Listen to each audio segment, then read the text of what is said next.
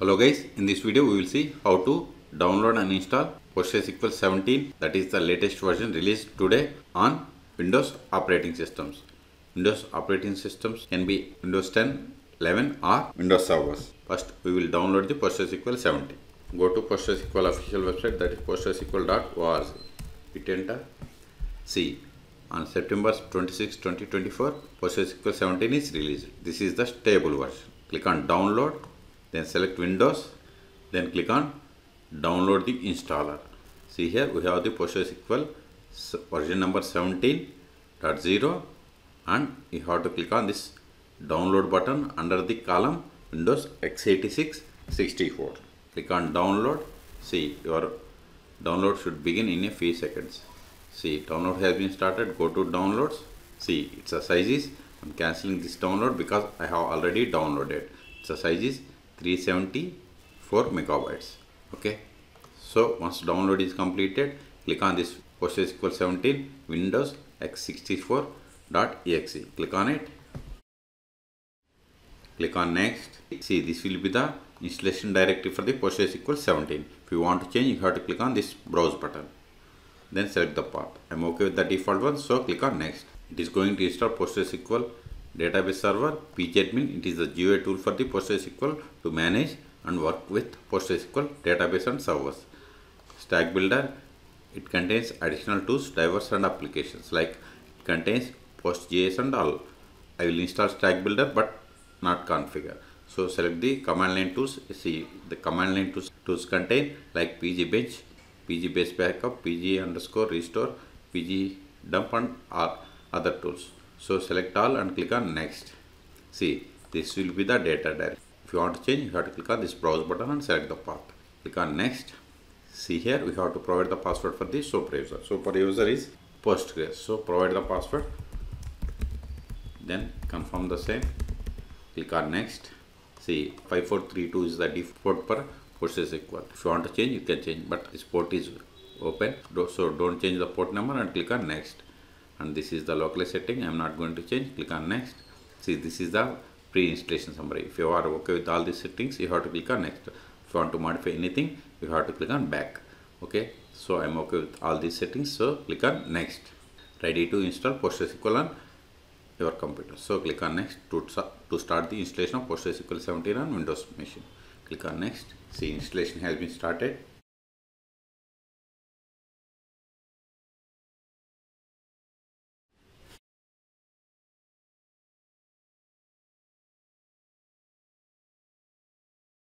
See, setup has finished the installing PostgreSQL on your computer.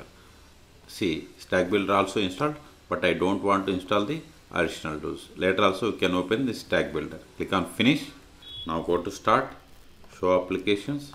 If you go to the folder name that starts with P, see here we have the PostgreSQL 17. See here it is already installed pgadmin 4 and PSQL shell, that is SQL shell stack builder. Still, if you want to configure additional tools, if you have to click on application stack builder. So click on SQL shell, that is PSQL shell. Server name is localhost, database also Postgres, port number 5432, username Postgres, that is super user. Then provide the password that we have given. Hit enter. See, this is the PSQL version, not the PostgreSQL version. Select version. See, we have installed PostgreSQL 17.0 on Windows. Okay, now we will see how to connect to PostgreSQL from the pgadmin. Search for pgadmin. See here we have the pgadmin 4. It is the GUI tool for the PostgreSQL. Click on it. Now click on add new server or right click, then register, then select the server. Both are same. Then here provide the name PG17. Name can be anything, but in connection tab we have to give host name or address. Host name is nothing but the machine name that where we install PostgreSQL 17, or if address means we can give the IP or simply give localhost because it is installed on PC. Port number 5432, maintenance database Postgres. If you want to verify the list of the databases, give \L. See, the databases comes with PostgreSQL are Postgres template 0 and template 1. So maintenance database is Postgres, username also Postgres. If you want to verify, /du. See, we have only one user, that is super user. Then provide the password of this user. Then click on save. Expand databases. See, we have only one database. See, it will not show this template 0 and template 1. Okay. Expand Postgres database. See here schemas. See here we have public schema. Now we can create database from here also. Right click on databases, select create, then database. Then provide the database name RTSchools. And this will be the owner. If you want to provide additional information, you can provide. See, this is the syntax. Okay. So click on save. See, new database RTSchools is created. Even if you go to PSQL shell, you can verify the same. See, new database RTSchools is there. So if you want to create some tables into this, you have to switch from the current database to new database by using commands \c or \connect. Both are same. Then give the new database name RTSchools. See here, you are now connected to the database RTSchools as the user Postgres. Now create a table. Create table student sname int primary key sname varchar 50. Close it. See, we have created one table. Give the \dt. See, we have only one table, that is student, and it is there in the public schema. This is the owner name. If you go to this database, expand schemas, public, then tables. See here we have one table. Let us insert some data into this table. Insert into table. Here table name is student, values 100, put semicolon. We have successfully inserted.